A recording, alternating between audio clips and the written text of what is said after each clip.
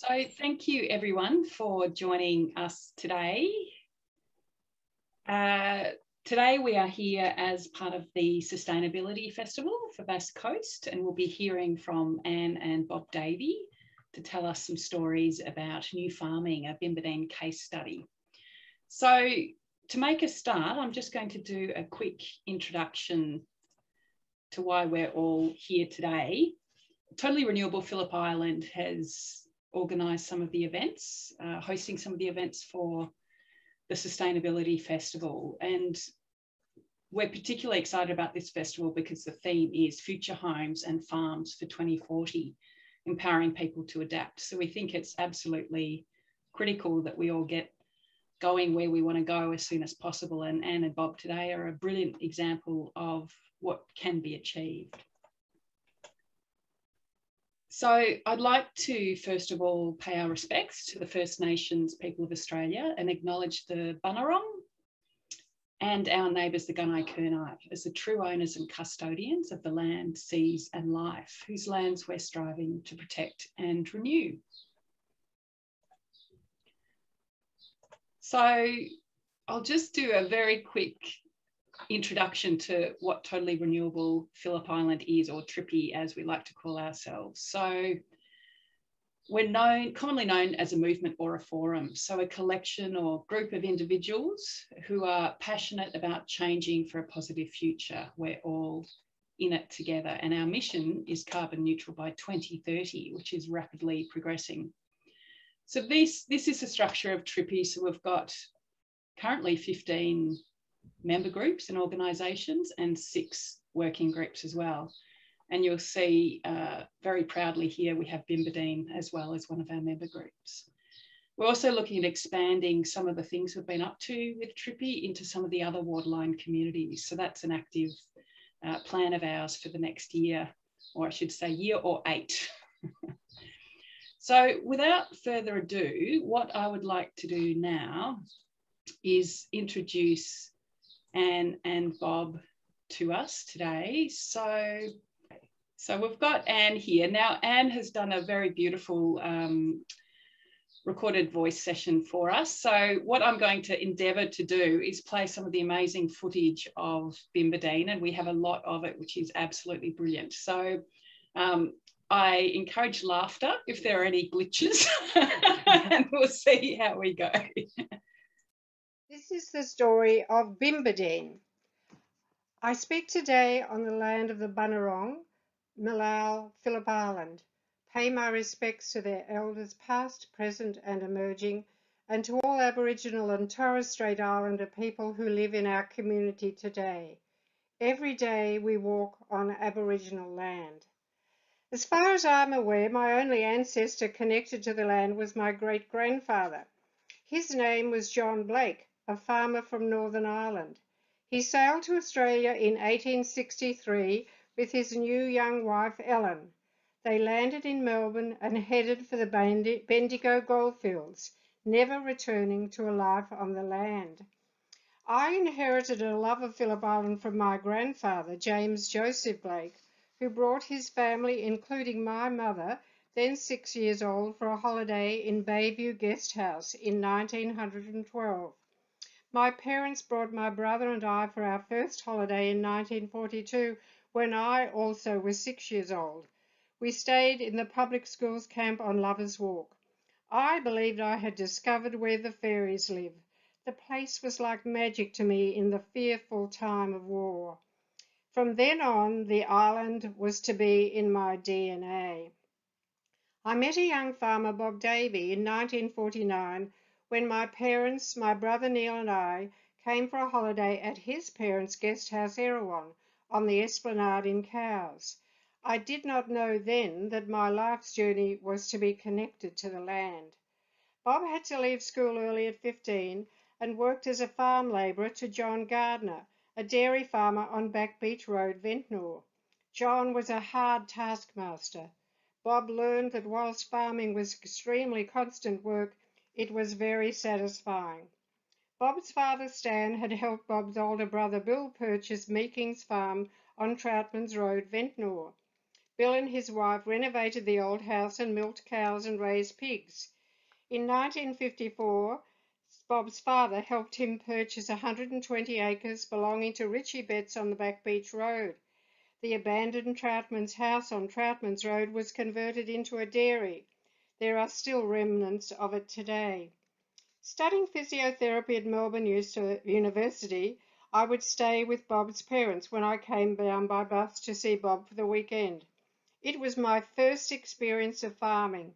Bob and I would go out each morning in the ute.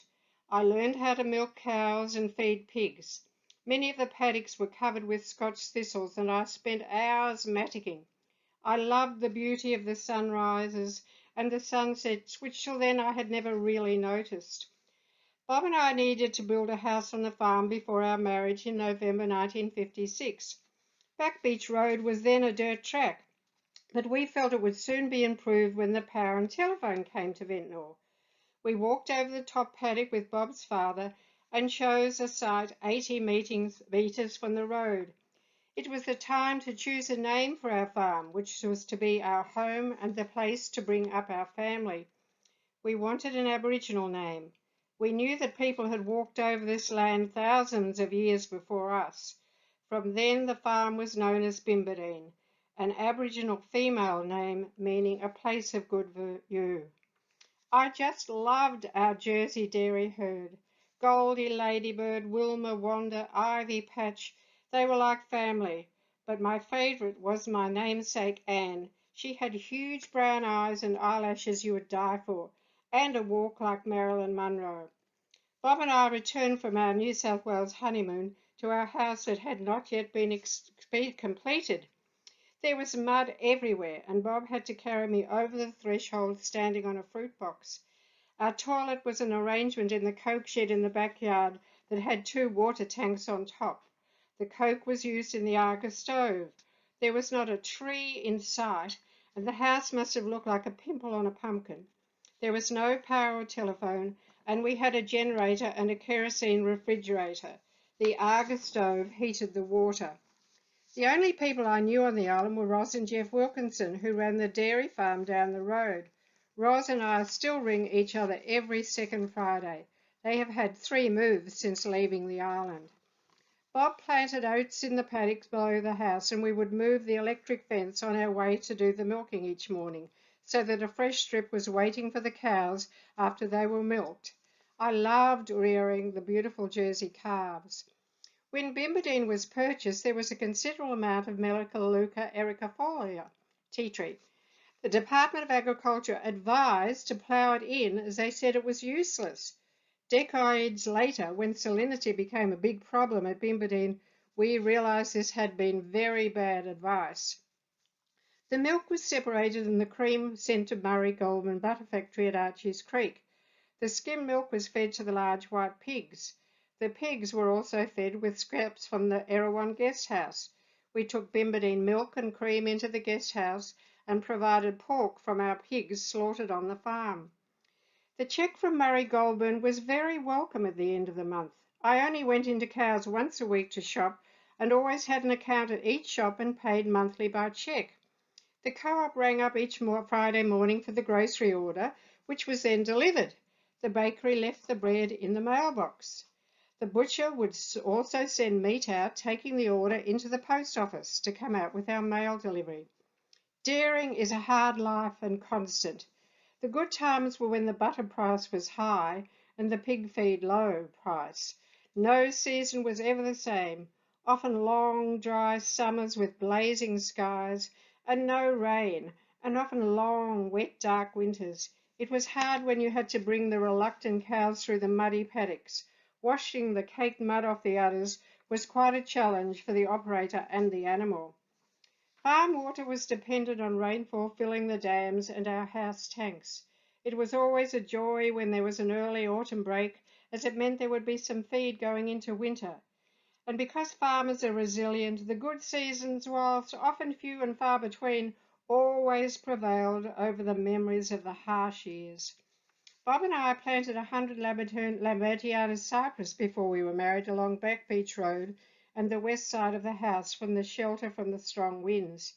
It was difficult to get a garden growing around the house, and my mother used to bring with her different plants to try. After our bath at night, we would bucket the water onto the gardening, hoping that things would survive. When we later had children, we all took turns bathing in the same water at the end of the day to try and conserve what was left in the tanks. There was always an argument about whose turn it was to have the first bath and whose turn to pull out the plug. Water worries were eased in 1967 when the farmers brought the water being piped across the island out to Ventnor. The herd tester visited every month so that we could see which cows produced the most butterfat. He tested in the evening and morning and stayed the night at Bimbadeen. Some of the herd testers were unusual, to say the least. Anne, physiotherapist farmer, was then a mother. It was a very fulfilling time of my life. I loved the closeness of the family, working hard together on the farm. The boys, Stephen, Richard and Andrew, helped with the chores at the dairy, washing up and sweeping the yard. They also brought up the cows to be milked. Later on, when the boys were at school, Elizabeth would spend time with Bob on the farm when I was away working. In the 1960s, there were many farms on the island. They were mostly dairying and sheep grazing. Couples with 4 children raised their families on 80-acre properties. Life was not easy, and the local football and Saturday night of the pictures in the Shire Hall provided welcome relief. Of course, there was no such thing as an annual holiday, and the trip to Cowes was the highlight of the week. The farming community was close-knit, and any family having a tough time would always have plenty of willing hands to help things out. Bob and I had taken out a loan to buy Bill and Bev's farm in the 1960s. Hurricane Hill, now the home of Elizabeth and her family, came on the market when the Byron Moore family decided to sell, and then our property next door became on the market, and so suddenly Bimbadeen became 360 acres. In 1967, butterfat price was low.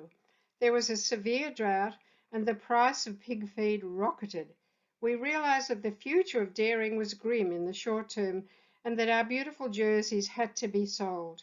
Beef raising was a decision if we were going to continue farming. Bob started to explore ideas for the breed to start at Bimbadeen, her beef herd. The family went to Queensland to inspect Ted Kirk's Brahman cattle. When some arrived at Bimbadeen, the locals were intrigued with the animals with their long, floppy ears and a hump on their back. Farmers thought they were a crazy idea.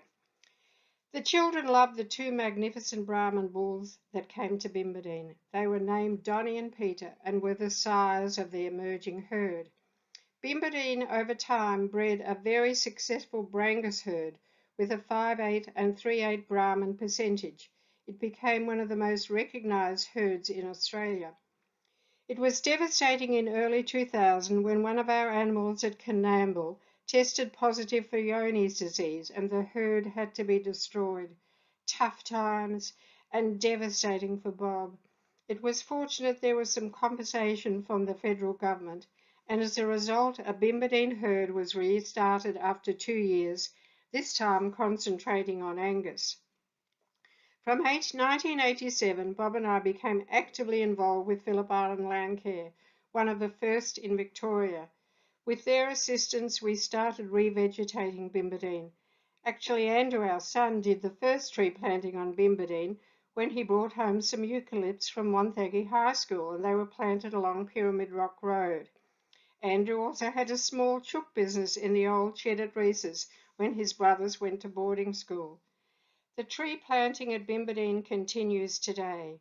Thousands of trees, ground cover, grasses and plants have been planted, and the benefits are evident with an enhanced landscape, shelter for animals and increased bird life. When I sold my physiotherapy practice in 1996, I decided that after years of being involved with human health, I would do some caring for the environment. I became a community representative at the West Gippsland Catchment Management Authority. This enabled me to be on the front line to hear and learn about the latest ideas in land management. I enrolled in the environmental management course, and after 2 years, Bimbadeen had a system in place and became ISO 1041 compliant. My first exercise at Bimbadeen was to remove the severe weed infestation around Reese's old house. Boxthorn was everywhere, and so after a lot of work it was restored and it became classified as land for wildlife. It was about this time Bob and I started our wonderful trips out country with Northwest Safaris. Because of these experiences, I learned the power of the land, the sky, the rocks and the water, and their spiritual connection to Aboriginal people. I believe that many farmers see their properties in terms of seasons, markets, paddocks and weeds. They do not have a sense that the land has its own enduring entity, that it has been here for thousands of years. It has its own story. Aboriginal people believe that the land owns them and they do not own it. It is for all to share and take only what is needed. They believe that the terrain is a narrative and song like rain unites the sky with the earth and the day with the stars at night. In the 1980s, Bob and I purchased the properties of McAfee's and Carrul now the farm of Richard and his family. It was a spiritual experience to come across the Aboriginal middens in the foreshore vegetation above the McAfee's lagoon, to sit and look across the bay in silence, knowing the first people had visited. One day Bob took an Aboriginal man to walk through the sand dunes at McAfee's. The man suddenly became very distressed and to shake. He had to walk away from the site, explaining that it felt it was where Aboriginal women had been taken and that it was a place of sorrow and violence. Bob and I had noted many times that this piece of land was always bare. Nothing ever grew there. Bob and I would often drive to McAfee's early in the morning before the day became hot. It was the best time to attack the weeds, such as apple of Sodom. I often experienced a sense of the spirit of the first people who we know visited in the summer months. We employed someone to clean out the wonderful lagoon when it was low in the drought. We created and planted out 2 small islands. The islands have for years now been covered with vegetation, and the full lagoon has an abundance of wildlife. We felt it was something we could do to honour the first people to Malau. The land is always changing with the variability of seasons. There is rarely a year that has the perfect weather conditions, mild summer and winter, and just the right amount of rain. How well I remember the hot summers of the drought years, the endless days of scorching sun in a cloudless sky, the burnt brown paddocks, deep cracks in the ground, empty dams, the sound of the cicadas, the cattle seeking shade, and the call of thirsty birds. One would see the dark clouds build up, hear the cracks of thunder, a few drops of rain on the roof, followed by silence. But oh, the joy when the rains do come. Birds fill the sky and their sound is almost deafening. They seem to come from everywhere. Overnight the paddocks turn green and the air is sweet and fresh. The land is alive again. Harsh winters are truly gruesome. They're endless dark days with only occasional sunshine. Cold driving winds bring hail and sleet. I can recall the memories of lying in bed at night, listening to the merciless rain, knowing the animals are out in it, many of them carving their calves. And then the joy of the first sunny dry day. Spring is around the corner. You listen and can hear the land again. I believe Bob and I have fulfilled a dream that Bimbadeen be a place of good view. We have been privileged to care for with our family part of Phillip Island. It has welcomed international young volunteers. School children have come to learn about life on a farm and participated in tree planting. They have all left a legacy. Local artists come here to paint and the camera club photograph the farm in the different seasons. Community planting days have a real buzz. Students from RMIT and Monash University have undertaken research. Bimbadeen has hosted many land care information days, the most recent being a carbon farming day. People come together and meet to plan a community action against perceived threat to the island's natural environment. The family will never forget the look of the joy on the faces of the refugees and asylum seekers when they visit, getting close to the animals and sharing rides on the tractor. Bimbadeen's farm tours provide families and their children for many the first farm experience. International guests staying in the farm retreats speak of their joy seeing a family farm in action and the wonderful feeling of open space. Bimbadeen eggs are enjoyed by local and Melbourne people as their breakfast choice. Bimbadeen beef is popular. The cafe is a gathering place for the local community and visitors. Bimbadeen has hosted an Australian Governor-General, but for Bob and I, our favourite visitor is the late John Clark, who knocked on our front door one evening seeking assistance as his car had broken down on Pyramid Rock, where he was filming his beloved birds at dusk. Our joy is that our children and grandchildren have a sense of this place and an abiding connection. It is Bob and my hope that Bimbadeen continues to be a place of good view, that the land will talk and continue to be a source of knowledge and joy.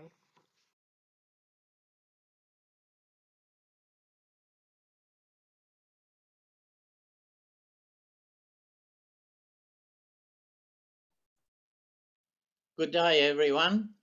My name is Bob Davie and I carbon farm on our 128 hectare family property Bimbadeen on Phillip Island, Victoria.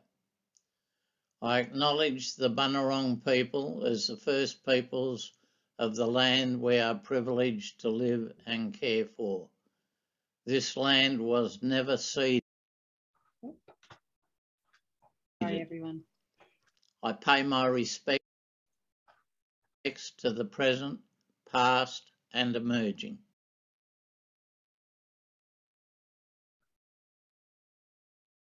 My wife Anne and I commenced farming in 1956, the year we were married after 6 years as a couple from the age of 14.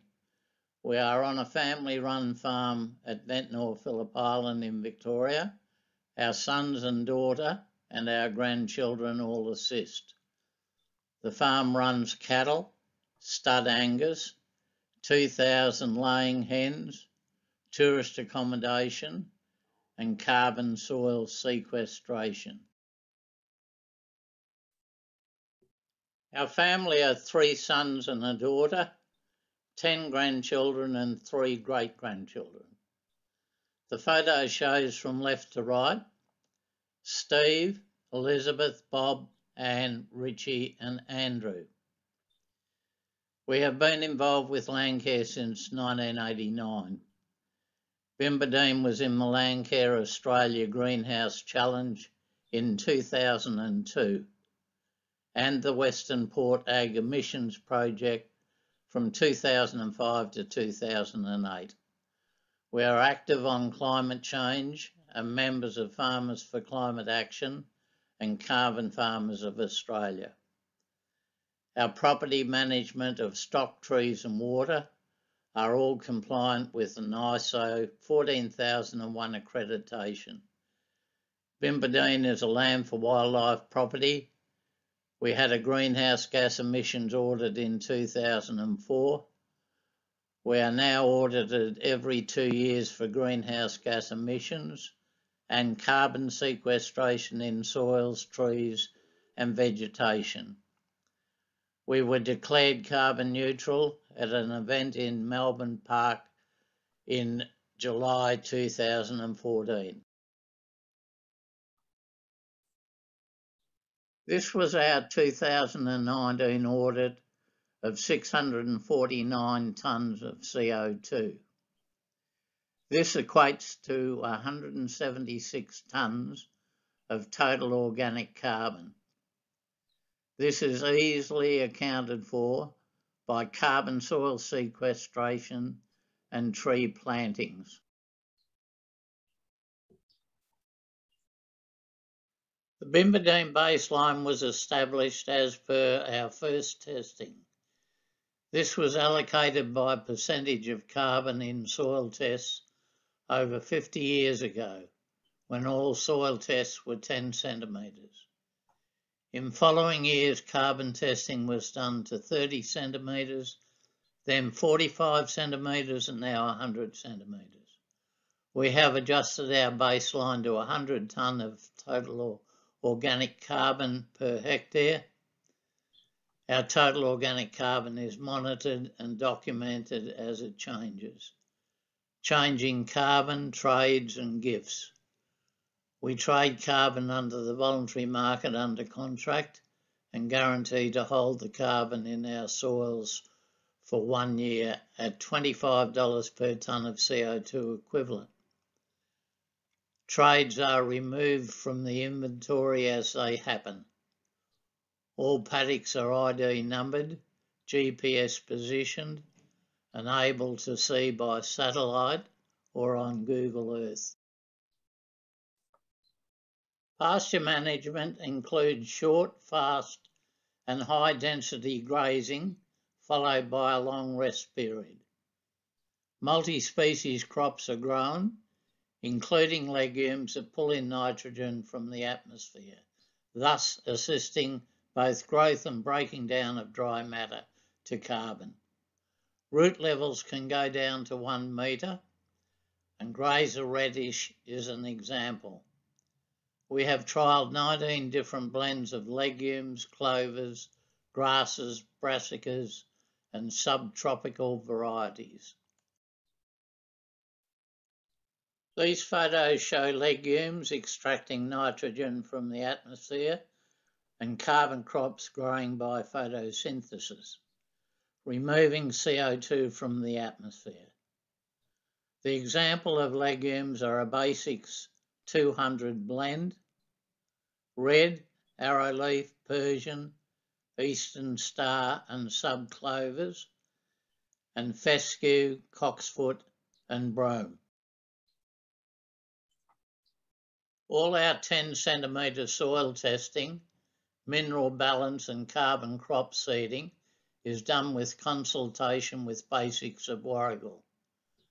We have been trialling grasses and crops for over 10 years together. We have also added a colony of bubus bison dung beetles to bury manure, and we have a Bactivate trial running on M14. Grazing management practices. Grazing management is practiced for high growth rates of crops, cattle and carbon, therefore maximising returns.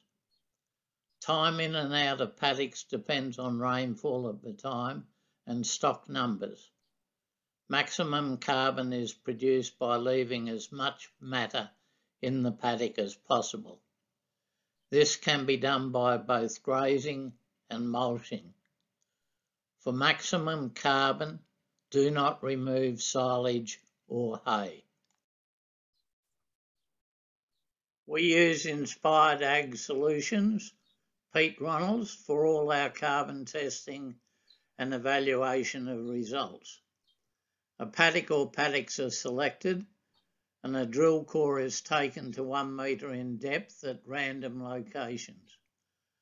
Each core sample taken is from 0 to 10, 10 to 30, 30 to 45 and 45 to 100 centimetres, all bagged separately. This is sent to EAL government approved laboratory where they are tested with the results sent back to Inspired Ag Solutions. Pete checks all figures and gives back a tonnes of total organic carbon per hectare report. Any follow-up testing is done at the same GPS positioning as the first test.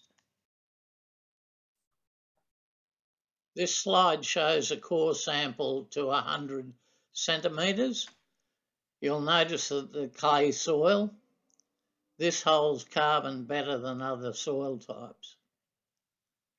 The below photo shows a random sampling positions in paddocks on Bimbadeen.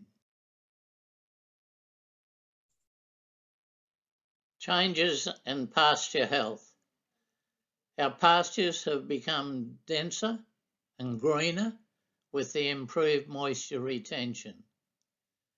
Missing trace elements have been applied and that has assisted in growth. We have programs for soil health ongoing. We now have the new variety Buson bison dung beetles, and a Bactivate trial is being conducted on M14. Our bacterial count is 614. Above 600 is considered excellent. Our stocking rate is 82 pure Angus cows with 82 calves, 20 heifers, 26 steers and 2 bulls. There are also 2,000 24/7 free-range carbon-neutral laying hens, hundreds of wildlife in wallabies and Cape Barring geese. We have 59 paddocks on 128 hectares, which gives you an average of 2 hectares per paddock. Stock health is excellent with 100% cows to calves. 1 died and we have 1 set of twins. Most of these have been covered, but I see here water quality and carbon value. Water is the most precious commodity on earth. There is no life without water. All Bimbadeen stock water is transferred by reticulation, wind and solar. All is collected from rainfall and an on-site freshwater bore. We have access to recycled water from Western Port Water for irrigation of carbon crops. This water is also suitable for stock in dry conditions.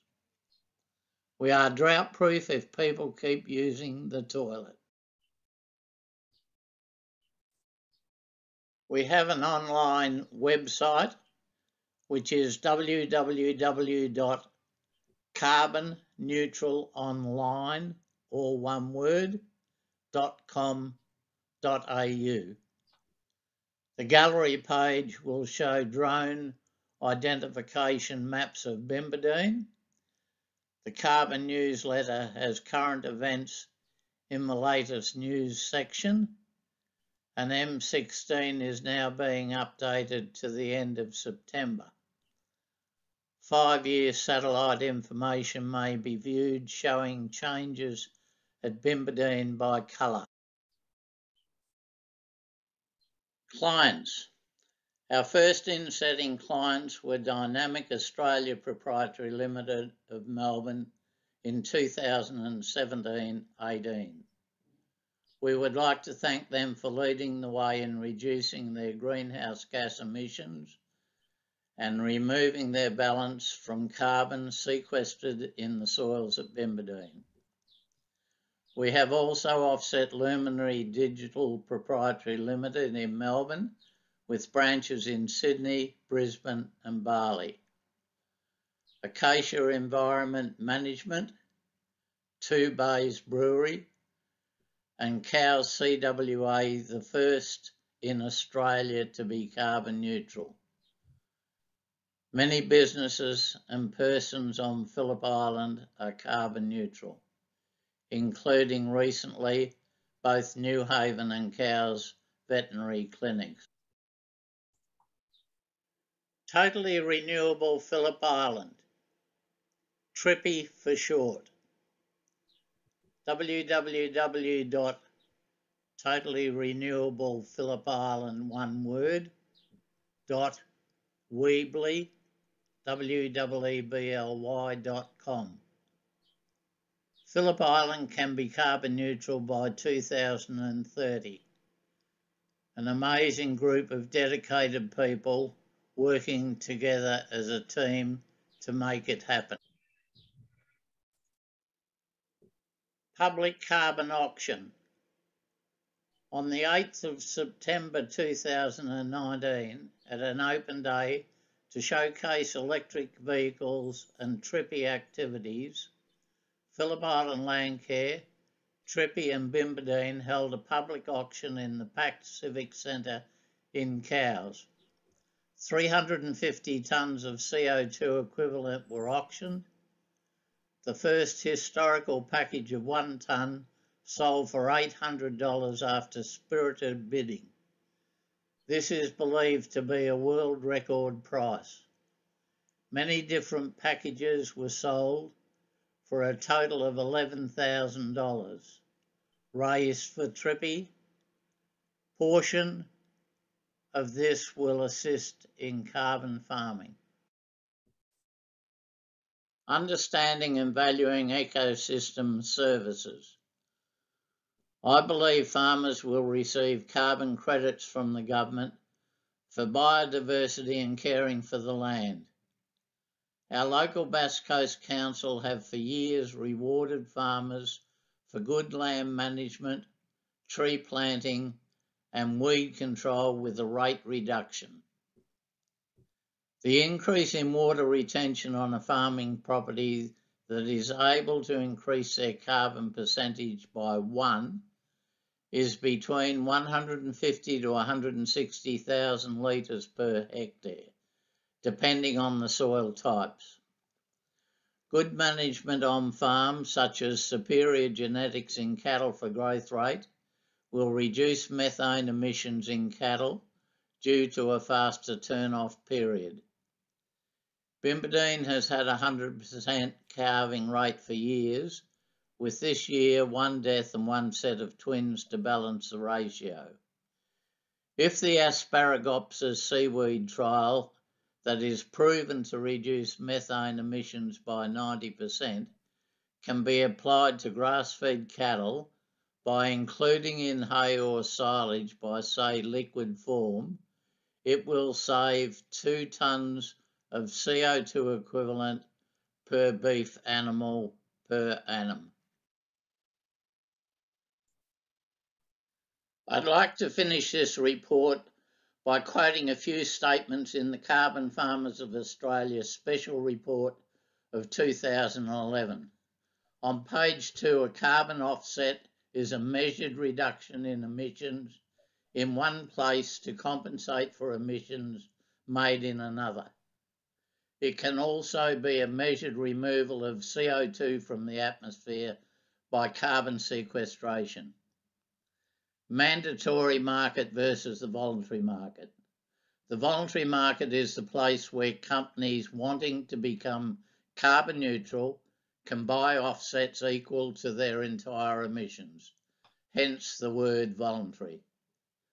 On page 4, carbon must not only be measured, it must also be verified.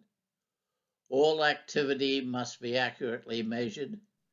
Each offset credit must stand for 1 tonne of CO2 equivalent. Auditing must be independent. On page 6, on the 14th of August 2010, Prime Minister Julia Gillard announced the Carbon Farming Initiative, a price on carbon. That then would have led the world. Farmers and landowners will benefit from a new income stream. Tony Burke stated that farmers that store carbon in soils and vegetation will also get cash. The following is a comment that is not in the Carbon Farmers Special Report. I believe, unfortunately, that the Abbott government turned this price on carbon to a tax on carbon for political purposes. This set Australia back 10 years and still counting, with no end in sight with the present coalition government. Page 9, voluntary scheme. It makes available to Australian companies and consumers a source of Australian offsets that they may purchase to offset their emissions, so they can make an advertising claim that their products are carbon neutral, or simply to make contribution to climate change by offsetting a family's emissions. Page 10, methodologies. Make your own. A methodology is a step-by-step plan for helping farmers earn offsets. There is no limit to the number of methodologies because the carbon market is a free enterprise system. Individuals are free to trade with each other so long as they do not break the law. Our journey began in 1956 and we are still together in 2021. Anne and I are fortunate that our family shares our love of Bimbadeen and plan to care for it into the future. Thank you very much, everybody. Bob and Anne Davie, October 2021. There's an amazing cartoon about methane that Bob was keen to share as well. So I will just get that ready now. We're told that cows are a big part of the climate problem. But are they really? It's true that cows emit methane, a strong greenhouse gas. But whereas CO2 from burning fossil fuel stays in the atmosphere for potentially 1,000 years, methane stays for around 12 years before it breaks down. So, let's look at what part cows play in that. Cows eat grass, and methane is released when they belch, and also from their manure. After 12 years or so, that methane breaks down into natural or biogenic CO2 in water. The grass absorbs the CO2 through photosynthesis and turns it into carbohydrate.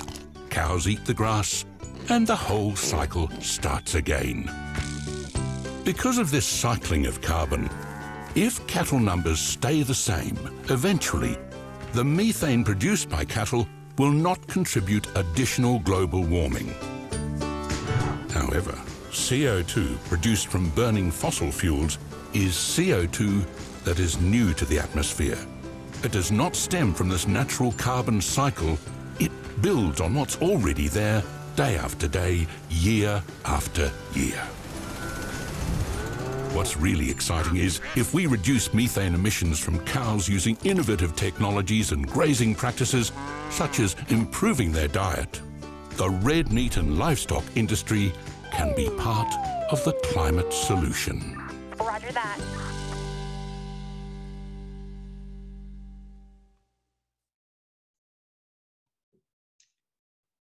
And I think, correct me if I'm wrong, Anne and Bob, but I believe that the meat industry has actually just announced it's intending to be carbon neutral by 2030.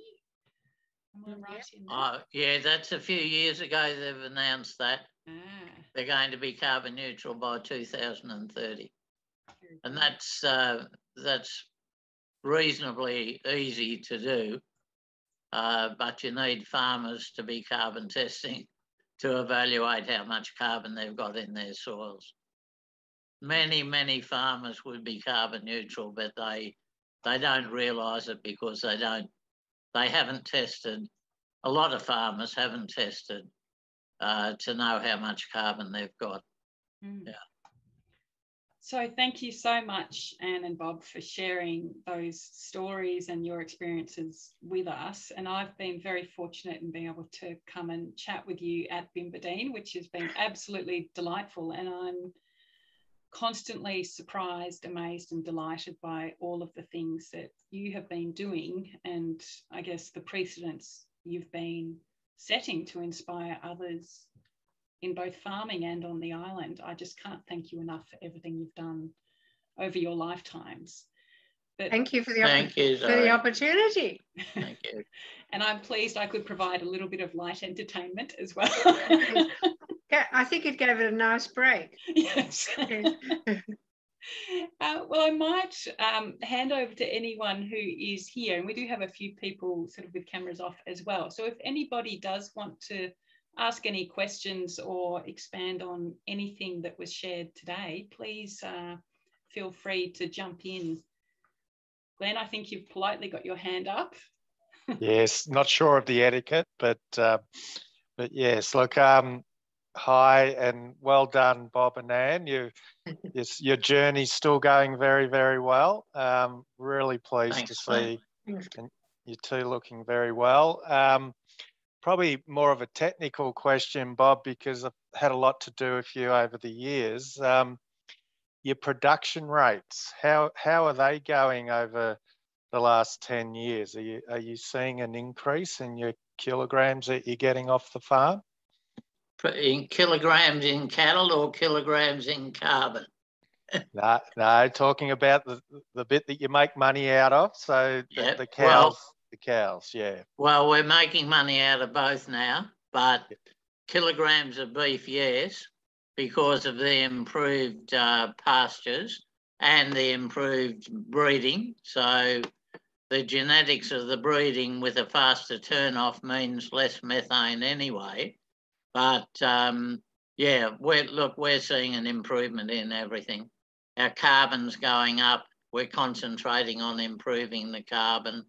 The exciting thing is the Asparagopsis taxiformis seaweed, which will virtually cut the methane emissions down to nothing. So that's huge for the Australian beef industry. So yeah, yes, all good. To answer your question, yes, we are doing well. Not to mention that the prices of cattle are sky high at the moment. And the carbon has actually gone in all the auctions from the ERF. They average $14.35 a tonne of CO2 equivalent.